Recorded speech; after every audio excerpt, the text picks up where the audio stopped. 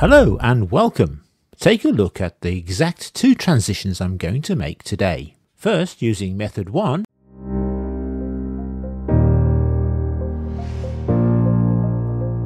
and then using method 2.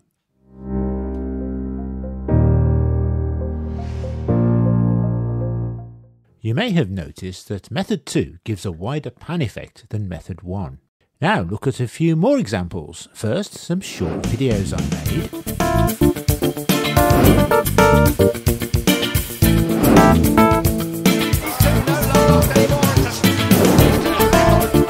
Then a slightly longer compilation.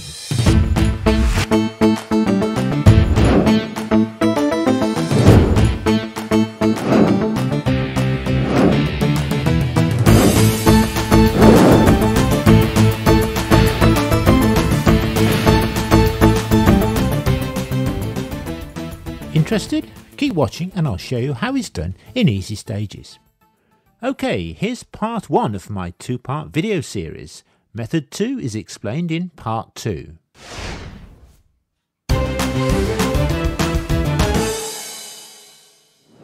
Open Shotcut. Now I'm using version 20.07.11, which was released in July 2020. Now I'll just run through how I've set up this project. My video mode is 1080p at 25 frames per second. In this version, proxy editing and preview scaling were introduced. Now I've set preview scaling to 360p and proxy editing on. Using proxy makes editing on the timeline really smooth. Bear in mind though that you will have to deselect this feature for method 2. Now I'll explain about this later. Okay, now I've already imported 2 video clips into my playlist. Now I'll drag them both onto the timeline. I think I'll mute this track for now. Here's clip 2. Move them next to each other. Zoom in. Now I'm going to add 2 more video tracks. This is the transition I'm going to make into a whip pan. So I move clip 2 to the track above. I then add a size and position filter to clip 1. Next, I have to tell you some important facts about the size and position filter. From version 20.09, released in September 2020, the size and position filter is to be merged with the rotate and scale filter and renamed the size, position and rotate filter. Here's a comparison of the 2 filter panels. No need to worry though, because you will see that the 4 main value fields for position and size remain identical. So this process will work fine no matter which version you are using. I'll be using the term size and position filter for this tutorial. Now I add a preset to clip 1. It's going to be a slide out right preset. Now I'm going to choose from the list, slide out right, there it is. This gives a 1-second slide right movement. I also add a size and position filter to clip 2. Now because clip 1 had a slide out right preset, we're going to give a slide in from left preset to clip 2. This of course will make clip 2 slide to the right as well. This is shown by a dark triangle in the Keyframes panel on the left. There it is. Next I go to Open Other, then Color, and I'm going to drag a transparent clip onto the timeline. Notice you'll see a black preview screen before you drag it onto the timeline. This is completely normal for a transparent clip.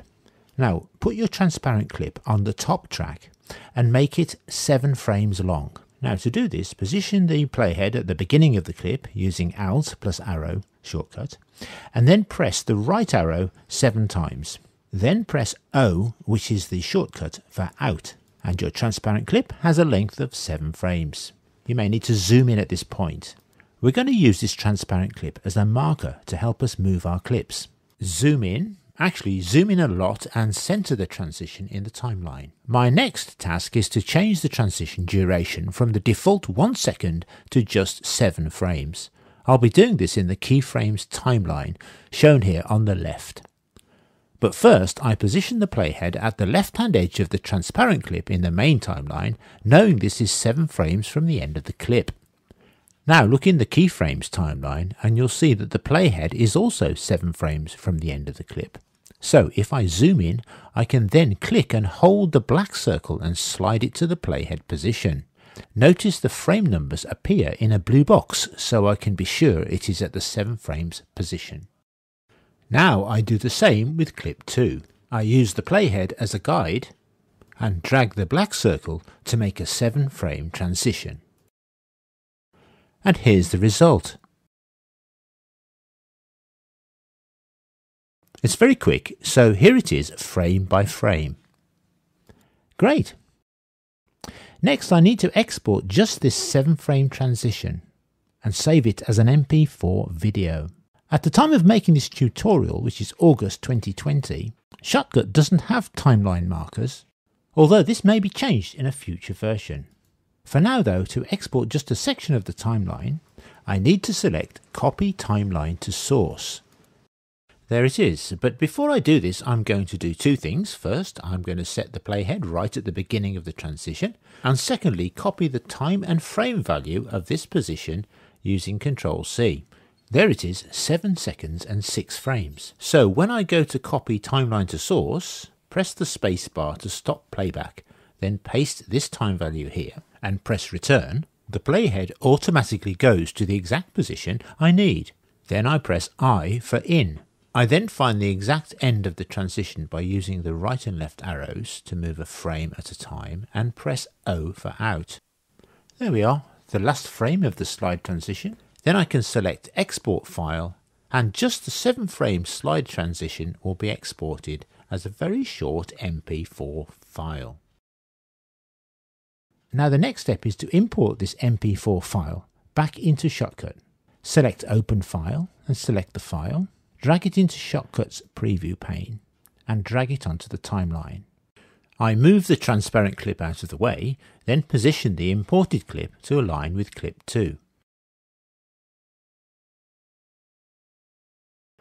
I then navigate to the end of this clip and I find that I have to delete the last 2 frames to make the transition run into clip 2 smoothly.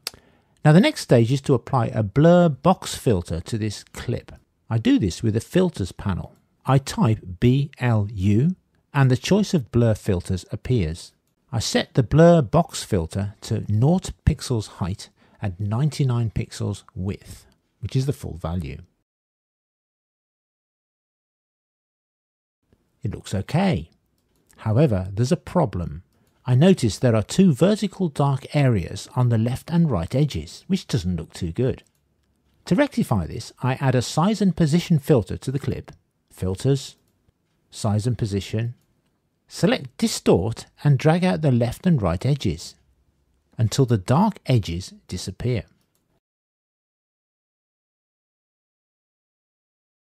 Now I'll preview this. Looks fine. So to make my short demo video, I'm going to export the complete timeline and see what it looks like. And here's the result after I've added some background music and also an all-important whoosh sound effect. I'll tell you more about the whoosh sound effect in a moment, but first I want to show you how you can change the speed of this transition slightly if you like to. If the transition is too quick, select the transition clip, go to Properties, then Speed, and change the speed to say 0.8 times. This gives a slower transition. However, if it's still too fast, try 0.5 times. Properties, Speed, 0.5.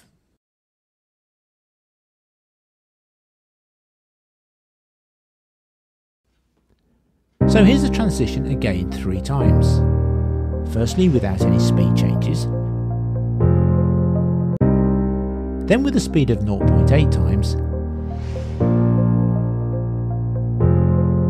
and then 0.5 times.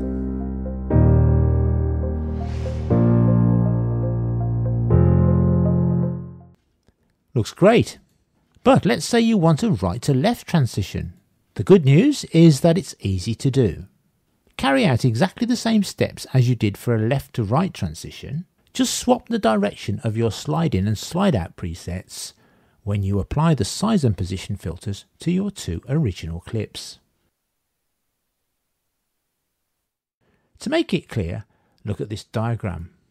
The diagram shows which size and position presets to use for each transition.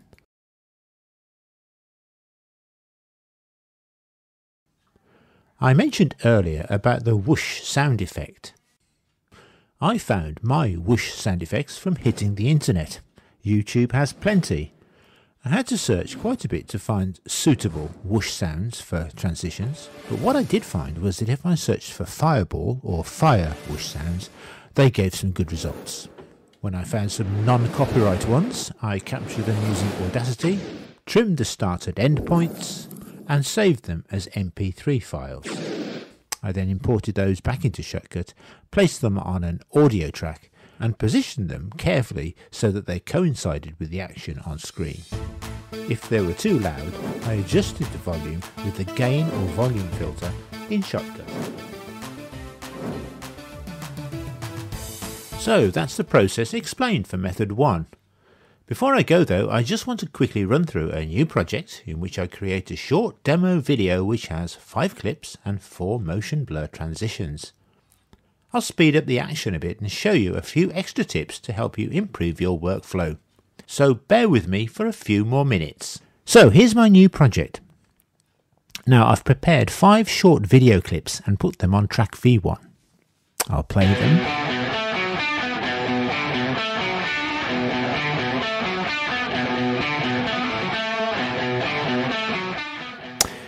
I want to replace this audio, so I've added an audio track and imported an audio clip, which I'll play to you later. Next, I'll import a transparent clip and make it 7 frames long.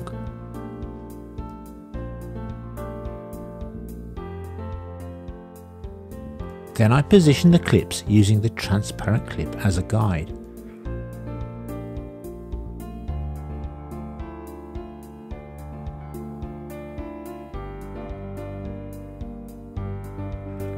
Select the first clip and add a size and position filter.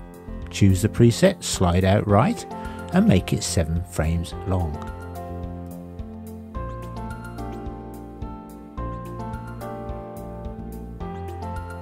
Now here's a tip. You can save this 7 frame transition as a new preset, which will save time later. I'll begin its name with 001, so it will appear at the top of the drop-down list. I've even had the idea of typing the name into Notepad so I can just cut and paste it into Shotcut.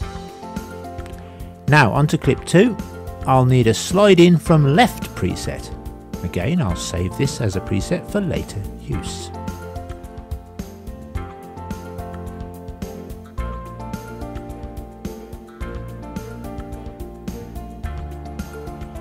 Now this clip is going to transition straight into clip 3, so I'll add another size and position filter, this time add a slide out left preset.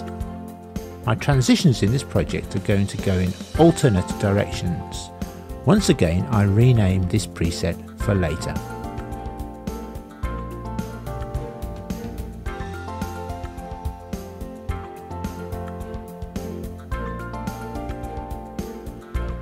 Then on to clip 3. I'll add a slide in from right preset to this one.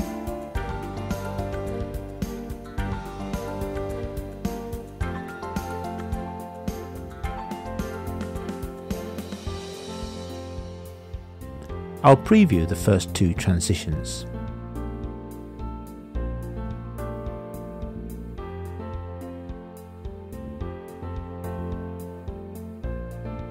Looks great. Now I'll save time with the next transition by selecting my 001 preset. I can also save more time in clip 4 by copying and pasting the filters from clip 2.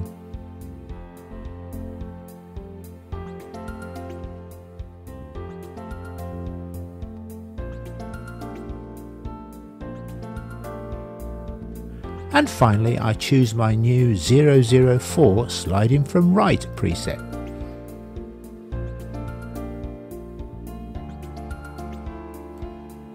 Now for the next part, I'm going to do something slightly different than the procedure I told you earlier. Because there are 4 transitions, exporting each one separately using timeline to source would be quite fiddly and time consuming. So instead I'm going to export the whole timeline. I'll just trim the end of this audio clip first.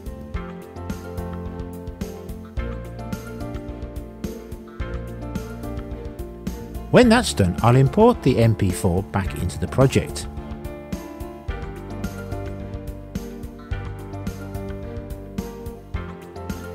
I'll put it onto track V3. Then I'll navigate to each transition, split at the transition points, then delete the non-transition sections.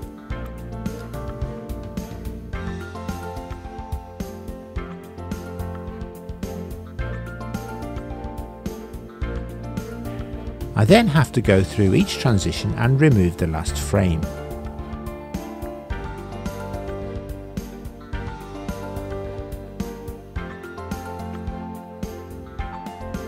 Then I add a blur box filter to each transition as I described earlier in this tutorial.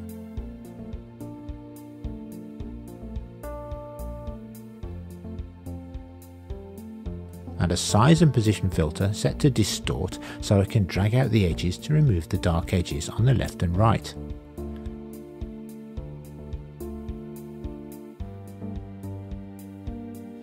And then another time-saving tip. Copy and paste the filters on this first transition to all the other transitions. Then I'll add a fade out to black to the last clip and a fade out to the audio track, and also a fade in from black to the first clip.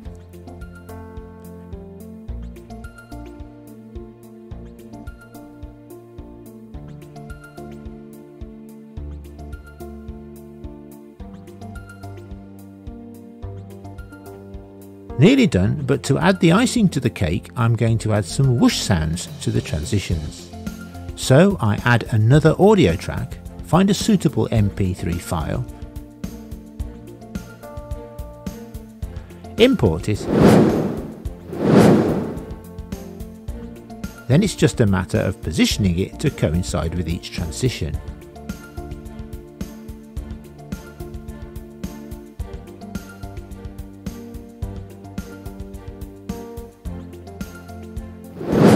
To copy and paste this audio clip, press C, move the playhead and then press B. I'm using the waveforms to guide me to the right positions.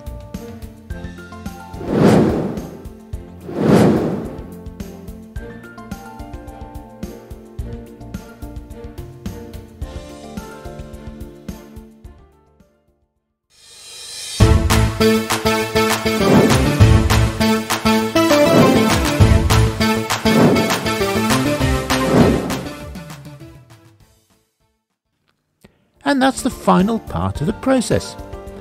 Here's my final exported video. I hope you like it.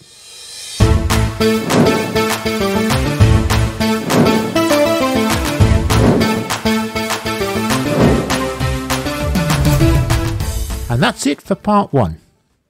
In part 2 I'll be showing you how you can use Shotcut and the graphics editor GIMP to create whip pan transitions with a wider pan movement.